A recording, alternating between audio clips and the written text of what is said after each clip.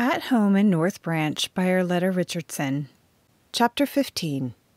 Back to Normal. Stella Brewer took her children and returned to her family home. No one was really sorry to see them go, although I grieved over Daisy.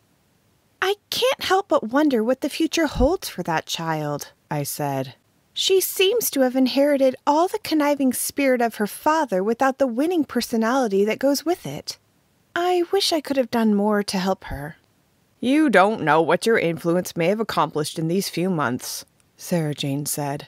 "Not much, if her actions are any indication," I replied. "But I'm going to pray that something will stay with her that will change her life." Daniel was delirious with joy over Daisy's departure. When he revealed to his parents some of the things he had endured, they were amazed. "He showed more restraint than I ever would have," Jerome said ruefully. "I never went around hitting girls, but I'm afraid I might have made an exception in her case." The tentative approach of spring lifted our spirits considerably. The snow began to thaw, and little rivulets of water ran from the school roof and down the rutted roads. The ice on the river cracked and groaned, and every once in a while a sharp report would sound through the woods as a piece broke free and made its rushing way toward Lake Huron. "Ma says she'll be able to set her plants out in a few days," Teddy Sawyer announced. "Just as soon as the ground thaws a little deeper, she'll start digging." I was eager to start digging too, and Len promised to cultivate the garden just as soon as he could. A lot of snow still lay in the sheltered areas of the wood, and a thin layer of ice covered the river in the mornings. By the time our 3rd anniversary arrived, I knew that I would not be teaching in the fall. Len was delighted with the news. "Our own family at last!" he exclaimed. "That's the best anniversary present we could have." "I hope Sarah Jane won't feel bad," I said. "Her baby would have been about 3 months old by this time. She doesn't talk about it, but I know she hasn't forgotten." I needn't have worried. Not only was she pleased, she was ready to supervise the whole project. "It's a good thing you couldn't get your garden in early," she said. "Yours and mine together will be just about what you put up last summer. I'll see that you don't work too hard at it. If we have a hot summer, you'll need all the rest you can get. Just let me manage things." "I've heard that before," I said with a grin. "How about going to town to buy some flannel for gowns? This baby will be born before the last of November, and it will be cold again." "Let's go. I'd offer to let you have the ones we made last year, but I'm hoping to use those myself before too long." As we walked out to get the horse and buggy, Sarah Jane stopped and gazed at Lilac. "What is that cow doing?" "Getting a drink out of my rain barrel. She prefers soft water to what comes out of the pump. Len even braced the barrel so she won't tip it over and get her feet wet." "I certainly hope you don't spoil your child as badly as you have that cow," Sarah Jane remarked. "And I hope you've put that you in the masculine singular," I retorted. "That animal is Len's pride and joy, but she's no pet of mine. She condescends to let me live in the house, and that's about the extent of it." Dorcas Gage beamed as she measured out the flannel. "Are you going to tell the children before the school is out?" she asked. "Yes, I think so," I said. "Although everyone in town is going to know before then, so it probably won't be necessary. You know, I'm really going to miss all of them. I'm glad I'm not leaving town. I want to watch them grow up."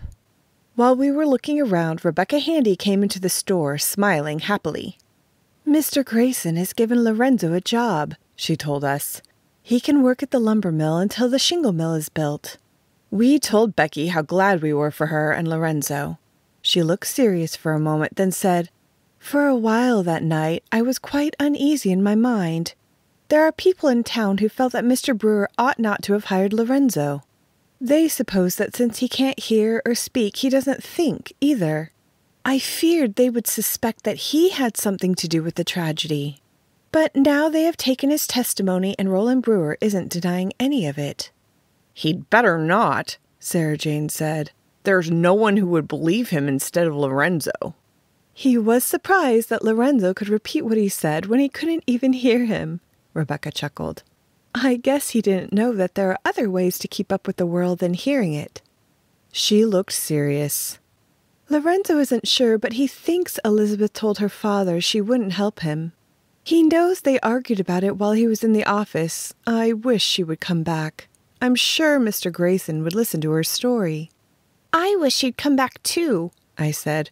Her mother needs her especially, and we haven't finished a conversation we began the day she left. May was such a delightful change after our long, hard winter that I had a problem controlling the children's exuberance. We spent a lot of time outside looking for wildflowers, identifying different kinds of fern, and collecting new leaves for our nature table. As a homemaking project, we planted a small garden with a row for each child to grow what he wanted. I cautioned them unless they planted something quick to come up, they would be caring for it long into the summer. Things like green onions, radishes, lettuce, and peas would come up before school was out. Most of the children opted for fast results, but Joel insisted on pumpkins and Daniel had his heart set on watermelon. They were given outside rows. One fine afternoon, we spent in town sketching the new buildings that were going up. Pa and George are working on the hotel now that the church roof is fixed, Jamie told us proudly. It's going to be the tallest building in North Branch, 4 whole stories high. They can't do 'em any higher than that or they'd topple over, Toby added. Pa says it's worse than working on a barn roof. Is he scared? Teddy wanted to know. Nah, Toby replied. Not my pa. I'm going to be a builder when I grow up. I wouldn't be scared if they put up 5 or 6 stories. There was some discussion about the improbability of that ever happening, but Toby was not to be discouraged.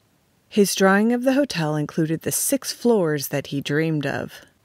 In our outdoor ramblings, we stayed a healthy distance from the river. The combination of melting snow and ice and the spring rains had turned it into a raging, whirling body of water. When we were in the house, Len and I had difficulty hearing each other unless we were in the same room. Aren't you afraid that it will go over its banks? Sarah Jane asked as we watched it from the window one day. I know the house is high, but your garden could certainly be flooded. You wouldn't need to water for the rest of the summer. No one can remember the Chippewa ever flooding, I said. It has crested a few times, but it's never overflown. No one can remember half the town being burned to the ground either, Sarah Jane replied. But it happened. I'd hardly call that an act of God, I protested.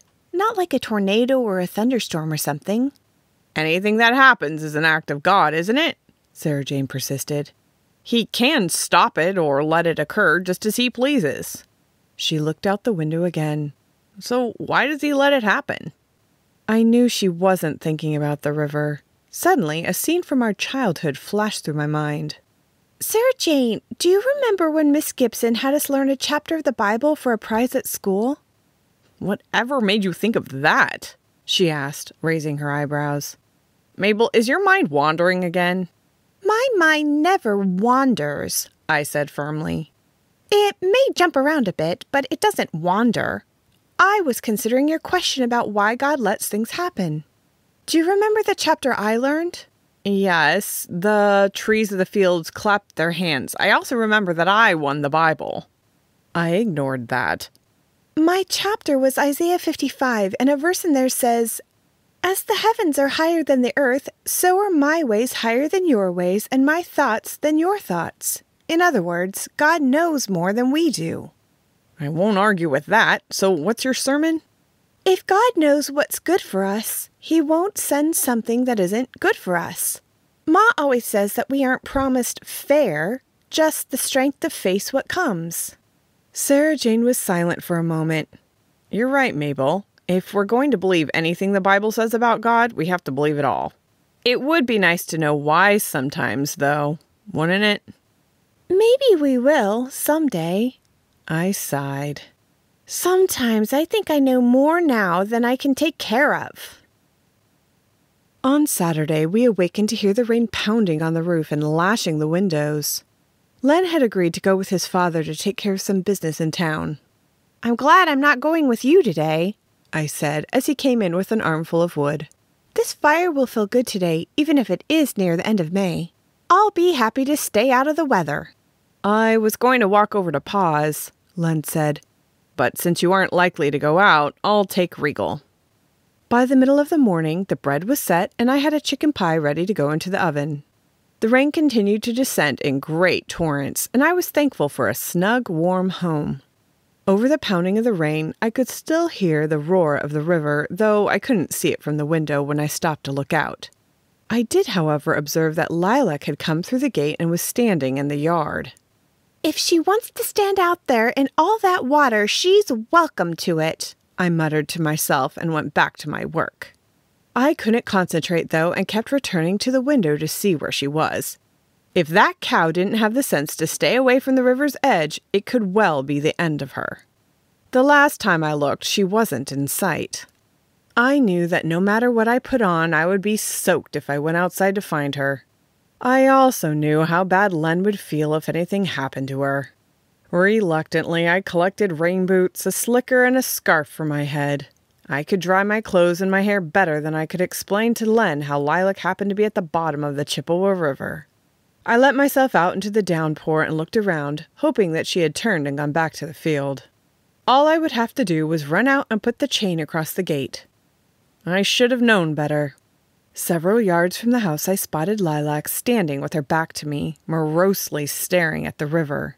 "Stupid cow," I thought, as I sloshed through the grass toward her. "She'll never find her way back to the field." As long as I was out, and as wet as I was ever going to be, I might as well take her back where she belonged and try to secure her in the pasture. Because of the roar of the water, Lilac didn't hear me until I was almost even with her. One look convinced her that this was not her beloved Len coming to rub her ears, but that other person who usually whacked her rump. She took off at a gallop straight for the river.